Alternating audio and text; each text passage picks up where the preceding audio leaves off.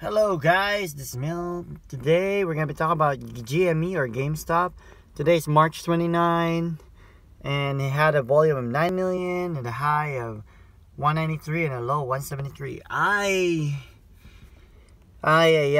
think GameStop is finally starting to give out, in my opinion, of course, not a financial advice, but this is just, I think it's just starting to give out its gains, and it might starting to go down to the 100 below target price.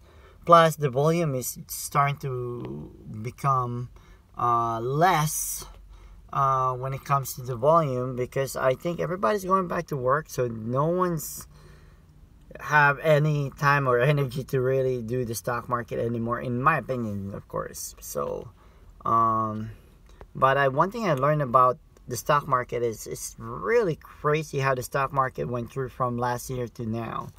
So yeah, but let's check the news.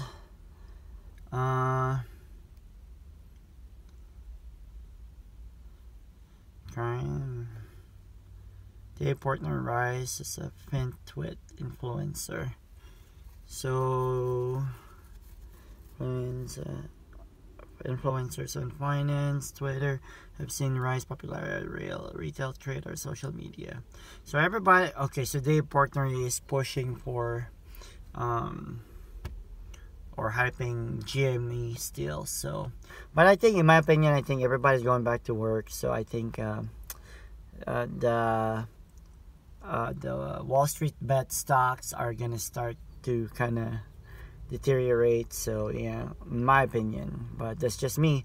But if you guys are still pursuing this, go ahead, more power to you guys. But I think this is the start of the end for the high volatile stocks. So yeah, don't forget to subscribe. This is Mil and stay awesome. Bye.